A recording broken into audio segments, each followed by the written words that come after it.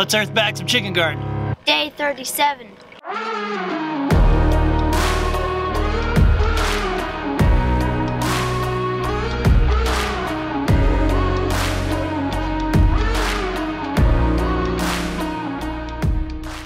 Alright folks, we're back for an easy day of earth bagging. There's no bottles to put in, just a few cleats that we already cut and built and put together and installed, so cleats on each side of the window openings. Our only goal today is just to get up one more course, at least on the circle, maybe on the coop, but that may be pushing it. So we're gonna focus on the circle. That's basically 4 bags. I think we can do it. Let's go.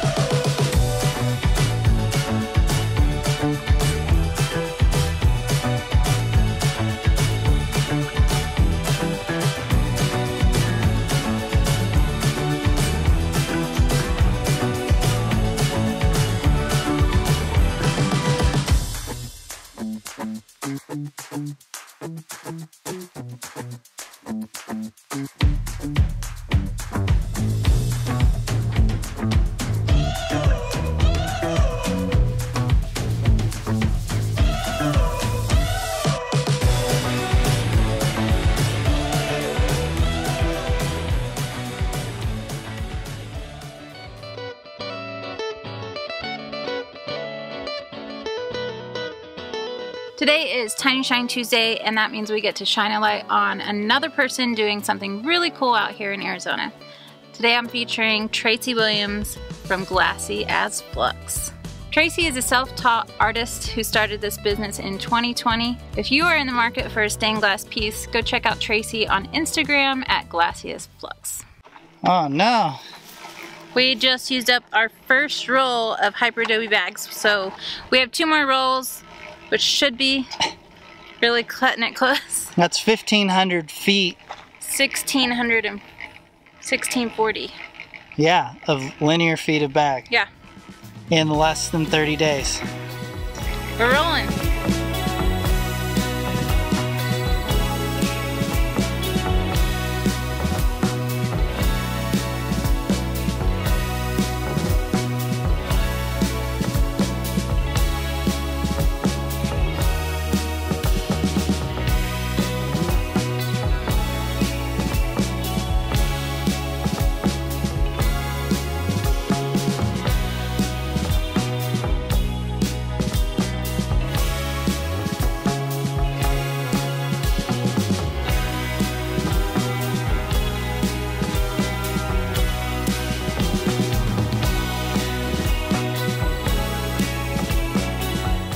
Guys, we get a lot of questions about how we set the level, not like this, but like this. And people ask, does it actually work like that? Yeah, it does. It's a lot easier to see it this way than this way, because I can't really see it. I'd have to... Alright, let's take a look. Level, flip it. Same thing, guys. Yep. Same thing. It's amazing how levels work, let me tell you. Now, here's what we're gonna do, something fun. We're going to lay this buttress over here in real time. No time lapse, no speed ups. You're gonna see exactly how long it takes. Ready? Let's do it.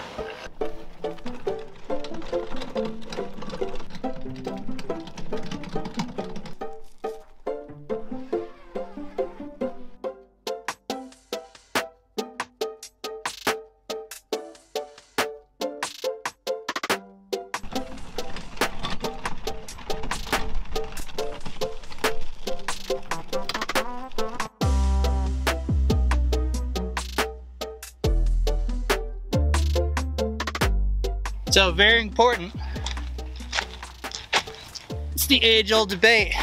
Does it roll under or over? I think I'm gonna go with under. Under for this application.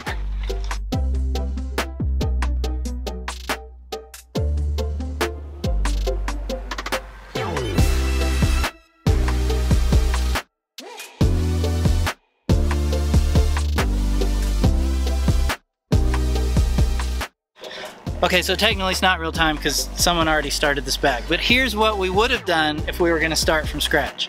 First you measure how long your bag is, and then you wanna add a little bit extra on the ends because you're gonna do your twisty tie around, and then on the end, you also need enough to tie it and fold it under to hold it tight. So probably a foot for each end, 6 inches for each end. You just want a little bit extra so that you can play with it. So then you flip it inside out so that your rebar tie isn't sticking out for stuff to run into. That way it's inside the bag.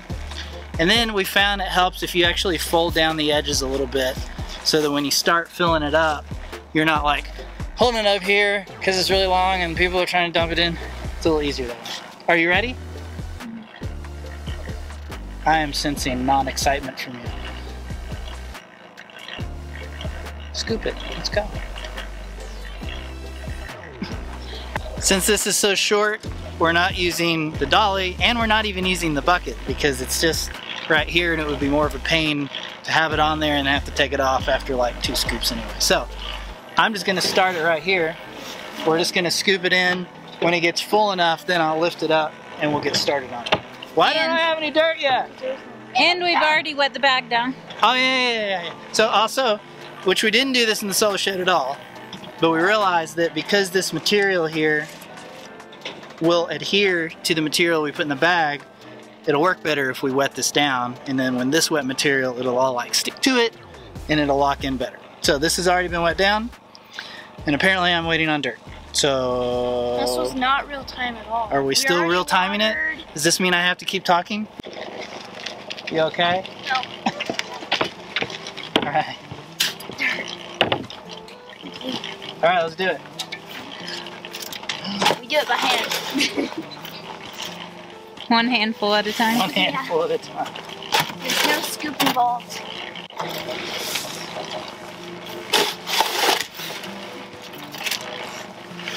Ada, get a scoop. You're not helping.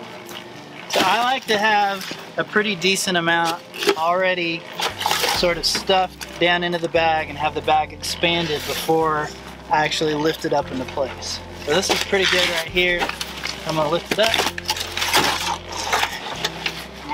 And then lay it down so that this side is flat right here. And then we'll push it up against. And then this is actually a little too big, so I'm gonna push some of that back down this way. Then you don't want it all twisted up, right? So you wanna get it back the right way. Okay, I'm ready. And then after each scoop, you kinda have to move the dirt back up in here so you don't end up with like weird cavities in the bag. Really, Ada. Someone needs to stop my camera over there. Behind you, Ada. Huh? Can you stop it over there? Yeah. So see, if I just kind of like left it here and let him fill it in, it would just get, it wouldn't be very full. It would have little cavities in it. But if after each scoop you keep moving it back up in there, that helps keep it fairly even. I mean, it's not as good as the dolly and the bucket, but it's about as good as you can get by doing it by hand. The other one. Blah, blah, blah, blah, blah. I actually kind of like having the extra dirt on there just because it's one more thing that the bags can adhere to. Jonathan wipes it off. I leave it there. I don't always wipe it off, but it was bothering me. Don't wipe it off. Leave it there. But will it though? Yeah. Will it help? Yeah. What will it help with? It'll help the bags stick together. Oh, okay. I don't know. It will. That's up for debate. You're up for debate. Yeah, that's what I thought. makes it even smaller. I think the next bag I need to go make dirt. Are we doing more? We need to get done fast. Yeah, we gotta do One more the bag. other side. The long one. We may go get the dolly. Go faster. We'll see if we can scoop fast. Ada, please grab a scoop. Can or no? Okay, let's go. Let's go. Jax, if you both scoop, it would go faster, but I guess we only have a couple more scoops to go. Remember to keep this one, we're gonna start stepping it in just slightly.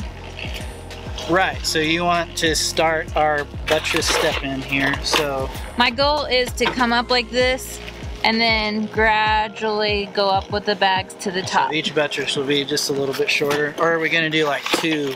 No, I just want it to be like a perfect angle all the way up to the top. Let me see that one.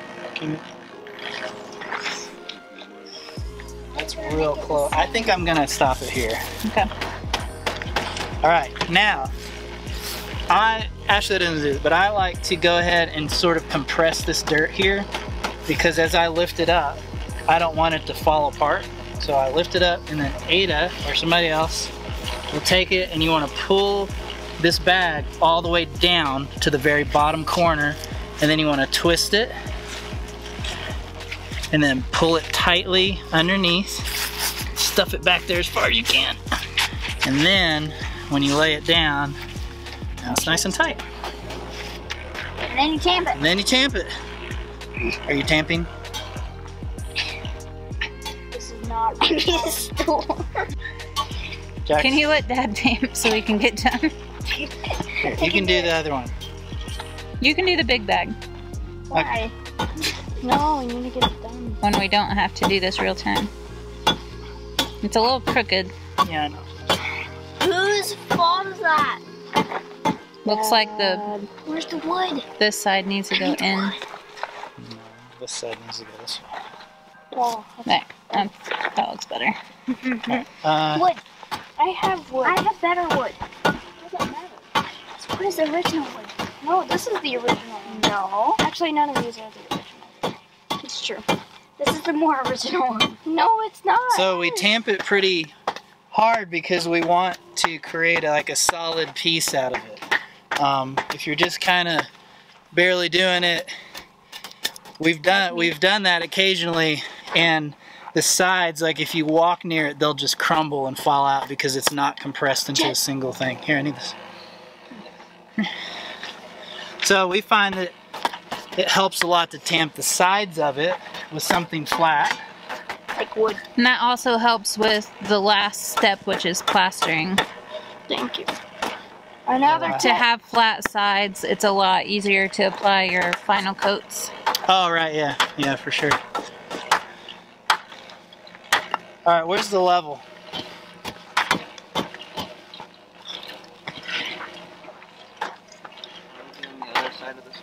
Yeah. Yeah. Not Whoa, not level at all. Dad, Watch out. So you the know back how is to too level? tall. And this needs to go down slightly. Okay, try that. You gotta start right there. Not level. It's close. Also, it doesn't have to be perfect, right? We're perfectionists. Hyperadobe is very flexible. It has to be close enough. Close enough. She said it has to be close enough. Oh, yeah, close enough. So we got a little drop off here at the end, but that happens a lot when you end a bag Well, without it's got skinny. pushing up against anything. This got skinny here. Well, don't push Let me on see. it, Dad. Hmm? Don't push on it. Yes, Dad. It's still wet. So sometimes what you can do is you can actually, and then kind of bring it over, and that should help a little bit. Why do you keep pushing on it? Yeah, see, that's closer. That's pretty close. Dad. That is close enough. Ding! And if you would like a shirt that says close enough, just visit tinyshinyhome.com/shop. And that is real-time butts right there.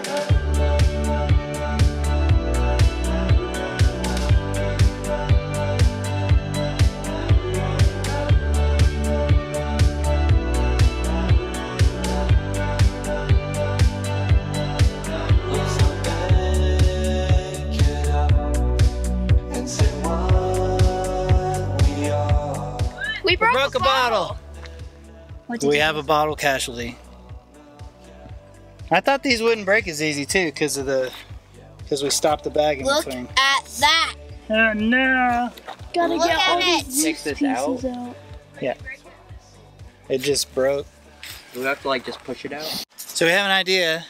This is the first one that's broken like that. But so what we're thinking is that, and you can come over here.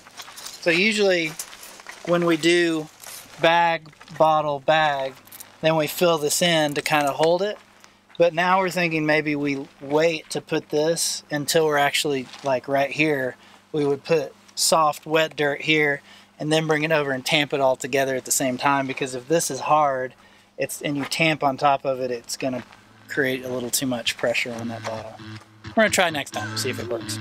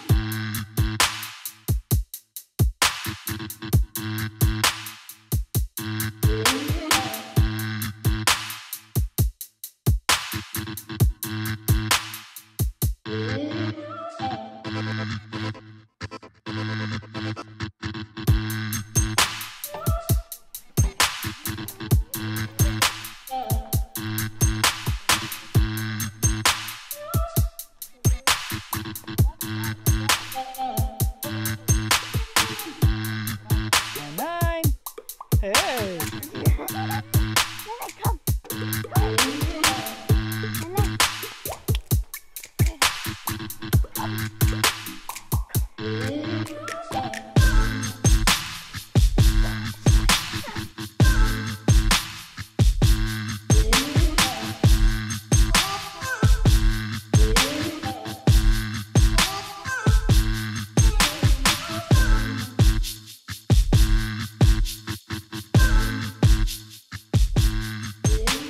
We are wrapping up day 37. We have one full course on our inner circle, which is the chicken run. So is that up to 8 courses now? I don't know. I'm not counting. But also, look how high it is. It's like, well, it's waist level on that side. Yeah. This is the high side, so it's a little lower. But that doesn't make sense. High side, but it's lower. The ground is higher. The ground is higher, the bags are lower. Sure, that makes sense. Okay, so that means, oh, and we had one major casualty. We broke one bottle. So we're going to try... Well, it's half a bottle. We didn't even break the whole bottle brick. Yeah. Just one of the bottles broke. So what I'm going to try to do is just cut a bottle and slide it in there. Yeah. Eventually. We don't have to do it right now. Yeah. But we are going to try what we said earlier, which is just putting our cob mixture over that bottle as we're laying a bag. So when we lay that next layer, we'll just put the bottle in. Yeah. And we won't put any dirt over it until we lay the layer now after we probably will have some dirt under it. It depends on the size. Yeah. Yeah.